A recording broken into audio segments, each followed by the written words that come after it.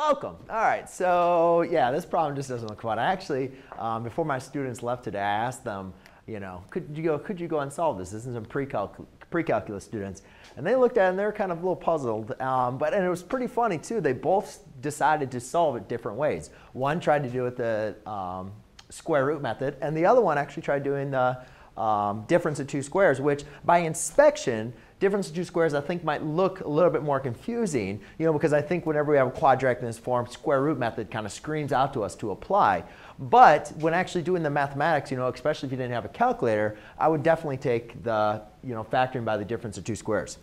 So again, to factor by the difference of two squares, that means we need to make sure that we have a quadratic that can at least be written in the form of a squared term minus another square term. And therefore, we could factor it into a minus b times a plus b. Now, with all the fractions, I know you're probably looking at this and saying, oh man, this just looks too crazy. How am I going to be able to solve, how am I going to be able to find what a and b are? So the best thing I like to say is, well, if we're going to assume that this whole term is a squared and this whole term is b squared, if we can determine what a and b are, then we can easily factor it.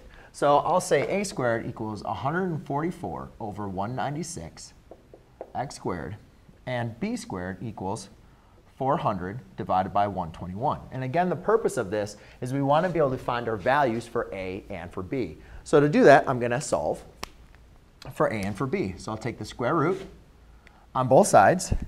And therefore, I now have a equals the square root of 144 is 12 divided by the square root of 196, is going to be 14, not 13. And the square root of x squared is just going to be x. Therefore, I can now say a equals 12 over 14 times x. And then b squared, take the square root.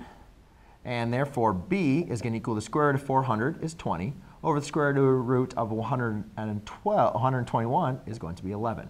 So now I can rewrite this in its factored form, set equal to 0, as 12 over 14x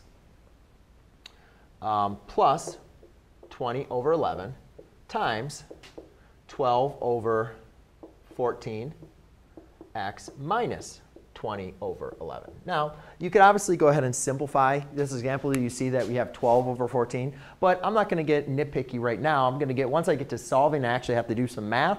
Then I'll definitely work on to solving it. So now I set these both equal to 0 by applying the zero product property. So I have 12 over 14x plus 20 over 11. And 12 over 14x minus 20 over 11 equals 0. Now, I solve each of these separately by using my inverse operations. I subtract a 20 over 11. And therefore, I have a negative 20 over 11 equals 12 over 14x. Now, as I was mentioning, to go ahead and simplify this, what I'll do is I'll multiply. To get rid, if I have 12 over 14x, to isolate my variable, I'll multiply by the reciprocal, which would be 14 over 12 on both sides. And then what I can do now is it's very easy for me to simplify this, where I can now reduce, see I can divide a 4 into both of these terms. So that becomes 5, and this will become a 4. Now I can just multiply across, so I have 14 times 5. Well, 4 times 5 is going to be 56, so therefore this would be 60, 70. So therefore I have 70 over 44. Which now that seems I can still go ahead and simplify that. That's equal to x. And then I can reduce that again, which would be 35 over 2. OK? Yeah, 35 over 2 because of 4. Oh, no, that's 3. When you divide a 4 into both, that's going to be 3. So that's 33. I was going to say, you can't simplify that anymore. So therefore, that's going to be 70 over 33, which is going to be your final solution. And then this, which is going to be the exact same thing. I'm not going to go through all the work again. It's going to be the exact same thing, but instead of the positive version, it's just going to be the negative.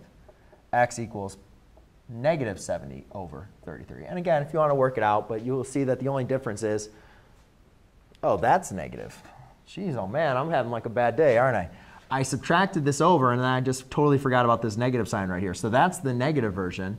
And this is the positive version. So there you go, ladies and gentlemen. Those are your two two solutions to this quadratic by solving using difference two squares. Thanks.